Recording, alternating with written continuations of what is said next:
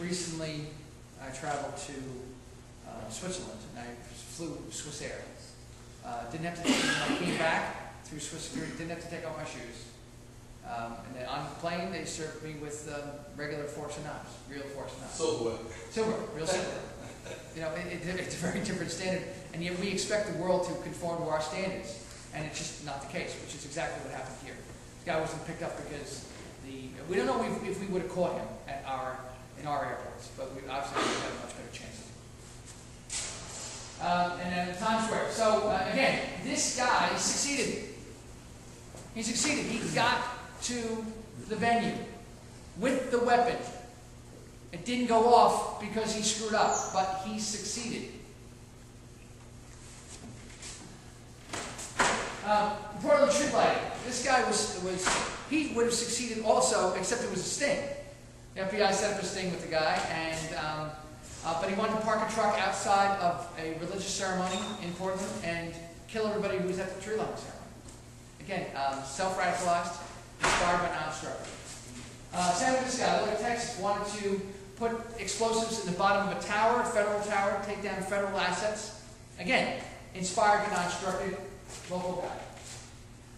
Now, we're all focused on terrorism.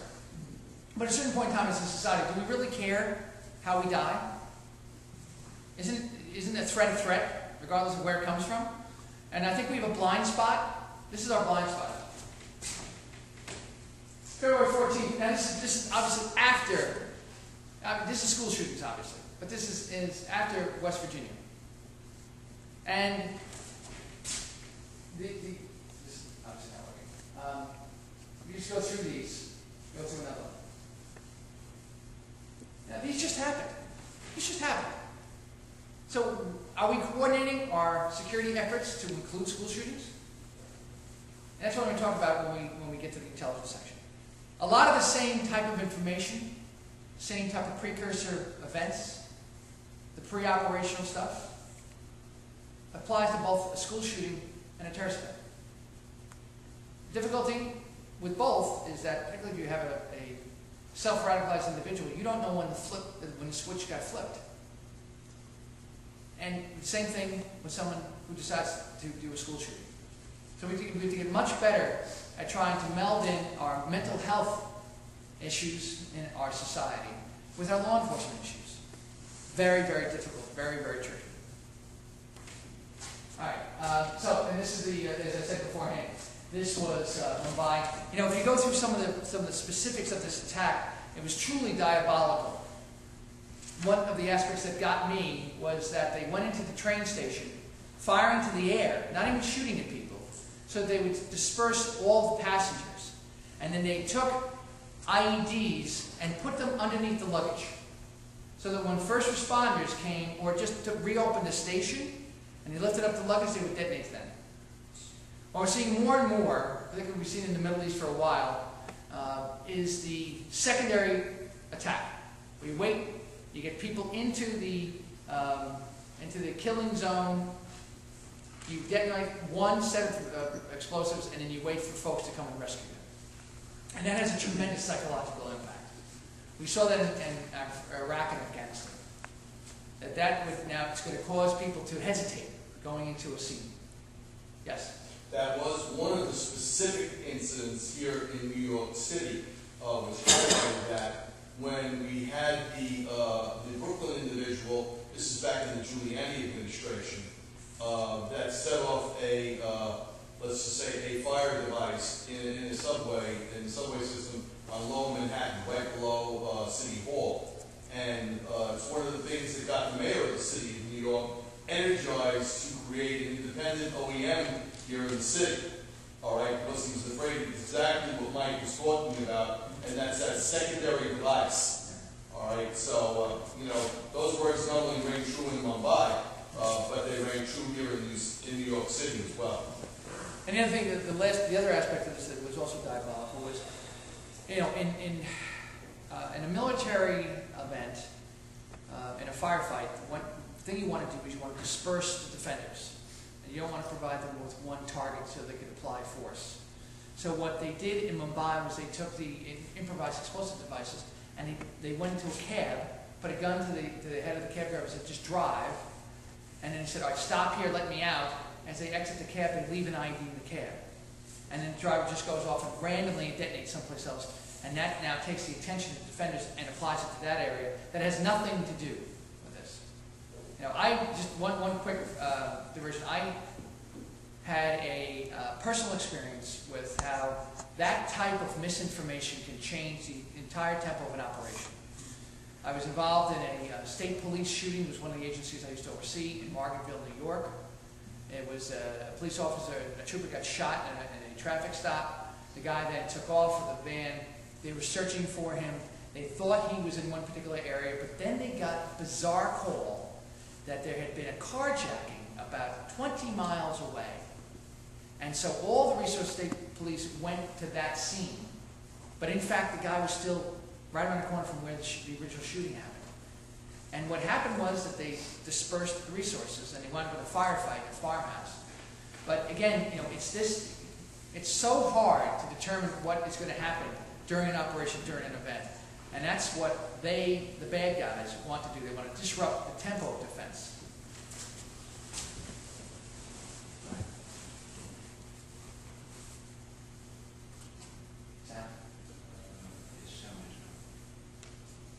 All right, well, this is a great clip that talks about some CNN that they just pulled out a cache of information just recently that talked about how guys in Al-Qaeda are planning a Mumbai-style attack in a major city in the West. And that's what this clip. Okay, so, threat continuum. Obviously, you can see that it's changed in nature, and when I said at the very beginning, it could change back because it's a cycle. But this is so hard. The self-radicalized guys, they have no contact with law enforcement. So it's so hard to pick them up before they can do that, unless you catch them on a video system.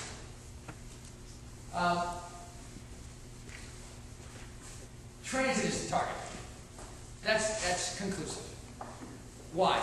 Because you can get the biggest bang for your buck from the visual side of it. This should give people pause, because the press really isn't focusing on this. There is increasing activity. And again, it's from the self-radicalized. Weapons of choice, very simple. Very, very simple. Whatever they can lay their hands on. And you know, we've all talked about the fact that the web has so many recipes for how to make a bomb. And we kind of say, you know, it's there, what are we going to do? Well, not only are there a lot of recipes, but they're getting more sophisticated. And people, every time we have an event that doesn't work, it's a training event. It's a teachable moment for the folks who might want to do something. So they get better at mixing the different chemicals for the peroxide-based bomb. So here's the timeline.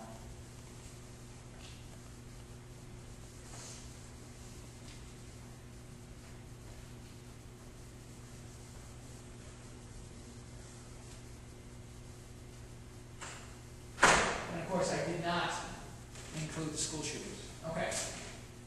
Domestic intelligence. Still a huge issue. I hope all of you get a chance, if you're interested in intelligence, I would urge you to read George Orwell's 1984. Remember from high school? I read it when I first took this job, and I'm telling you, it's so eerie as to where we're headed as a society. And it's almost the same justifications. Society, security.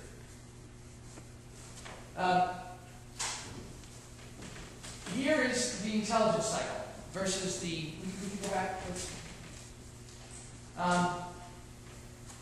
People are upset when civil rights, particularly here in New York City, when civil rights raises their head and they say, you know, let's question what the police department has done. I appear on Fox News and I talk about stop and frisk policy of the New York City Police Department, about their use of intelligence assets, and I defend them. But I also defend the need for a group like the ACLU to question what we're doing. You've got to have a full and fair debate as to what constitutes liberty, what constitutes protection, in my opinion. You just cannot give up and say, you know what, we're going to make everybody safe, but nobody's going to have any rights or liberties. It's just, then we let the bad guys win. So here's the difference in the last two bullets between law enforcement and intelligence. And even 11 years afterwards, we have not still fixed that issue.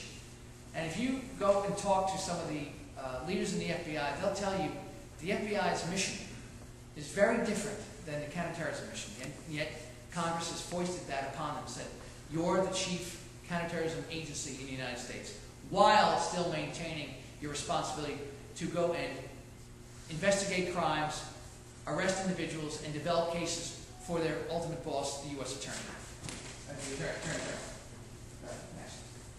So do just a comparison. We could probably do side-by-side screens, but here's the first one. If you study intelligence, you know that the way it works is very orderly. You decide what you need to know. Then you go out, and that's a requirement. Now you say to your agencies, go collect. And by the way, as you know, there are 16 intelligence agencies in the United States that spend over $100 billion a year just in intelligence gathering. You then go and when all sources, whether it's electronic, whether it's personal, human-based assets, whether it's wiretaps, you get all the information back, and then you do an analysis. And the analysis is based upon the requirements. And then you produce a product. And then you give it to decision makers, and then they decide what to do with it. And eventually, from the CIA perspective, that winds up in the President's daily briefing as to what they need to know. Law enforcement is reactive. Law enforcement event happens. Now you're going to have to go and collect against that event. You're going to have to investigate it. But again, you're always reactive, and there's no strategic analysis as to what you need to know. What do you need to know? The guy knocked over a liquor store. What gun did he have? Were there any witnesses? Did anyone get injured? How much money was taken? Those are all reactive reactive analysis that you need to do. And then, of course, you build a case. So, go back for a second. The point is that the intelligence cycle and the law enforcement investigative cycle are very different. And yet we expect police officers at every level to be able to discern that, to make that differentiation. And the hardest thing about the counterterrorism mission, it is supposed to prevent an attack. Could you imagine if you said to the police department of your local town, prevent crime, every single crime? Well, say, yes, certainly there are strategies that have been employed very successfully in terms of preventing crime, but that's not really their mission. They can go after certain elements of crime, but they can't truly prevent crime. Can we truly prevent a terrorist event from happening? Go ahead. So these are the problems that we have. In the first bullet, we spend so much time going after the aspiration. We get so much time, woulda, shoulda, coulda, and yet if we don't, and an event happens, then it's gotcha. You should have picked up what was going on, and you didn't. Therefore, you're responsible. Good. Additional obstacles.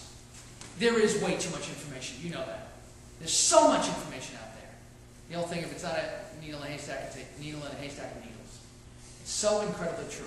And remember, as much as we think we have this robust intelligence community here domestically, we don't, from the standpoint of developing actionable, real-time intelligence. You never get a product that says, okay, at 2 o'clock this afternoon, we're going to have people trying to do this. They're going to be going, but we don't get that. And yet we spend so much of our resources trying to chase that out. What the information out there? Day job, crime. If that goes up, then you're as a police department, you're seen as a failed mission. It's not actionable or timely.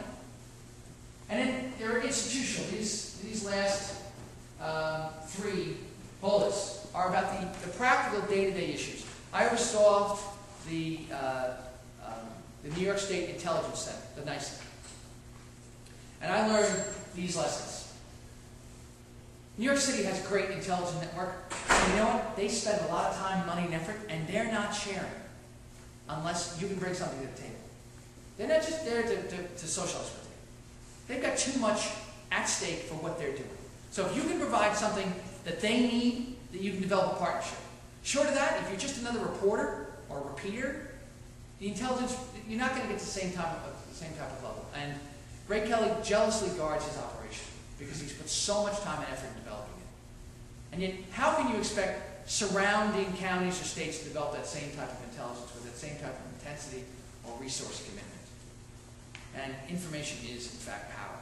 And that's how you maintain your hold on the resources. Public engagement. So, go to the last question. You know these programs. Do these really work? Can anyone tell me of a tip that came into the terrorism tip line that actually resulted in an arrest? Does anybody know of any instance? How about our friend the veteran in Times Square who was selling selling his wares right on the street, and he had a tip that closed the case on the Times Square guy, right? Didn't he make the ID? He was the one who went and said, I see a car smoking. But that's all. Yeah. Right? He called 911. Okay. Not terrorism tip line. Oh, okay. Yes. Did the Edinburgh bomber's father contact the local intelligence, or I seem to remember he got involved somewhere in the intelligence cycle. But I don't think he called the terrorism tip line. I think he called it an Well, agency. he would have been a foreign national, so whatever, yeah. My point is that I don't know of anything that came into the terrorism tip line and actually resulted in an arrest. Okay. Why does it matter? Because we engage the public. You get on a train, what do you hear? See something, say something. All the time. See something. We have put enormous resources into this. And yet we haven't seen that kind of return on investment. The question is, do we stop it? No? Yes? You see something, say something. I've seen it work, but it's not necessarily calling the terrorist tip line. Does it really matter if someone calls the terrorist tip line or 911, and is it our responsibility to make sure the 911 operator knows that field those calls? Mm-hmm. Do you have a specific instance in mind? Well, I know it happened in New Jersey. And if you didn't have the See Something, Say Something campaign out there, would that have happened anyway? I don't know. See, I guess my question, there's no real answer to this, because we have to do something to try to engage the public. I was a great advocate about this, particularly following the days of 9/11. People felt like they were powerless. You have to give people an investment, a buy-in into the system itself. But I'm going to argue now that you can't just create a program and let it run. You have to reevaluate it. You have to evolve it. You have to do it in different ways. People understand that personal safety needs their involvement, but just to throw out the terrorist tip line, I mean, it was like the whole thing at the airports, where if somebody has given you something, don't carry it on a plane. I mean, at a certain point, it's like putting your seatbelt on. Here's how the buckle flips into the flap. I mean, after a certain point in time, the public sits there and says, "What do you think, we're stupid?" And you get cynical, and they realize that all they're doing is just checking the box on security, and that erodes confidence. That you have a proactive, evolutionary, inspirational thinking that goes behind the billions of dollars we are applying to this threat. Obviously, it's an editorial comment.